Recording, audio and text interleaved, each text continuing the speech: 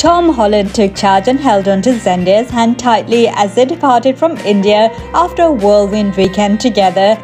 The two Spider-Man stars were spotted at Mumbai airport, arriving together and getting into a car, looking like a couple completely smitten with each other.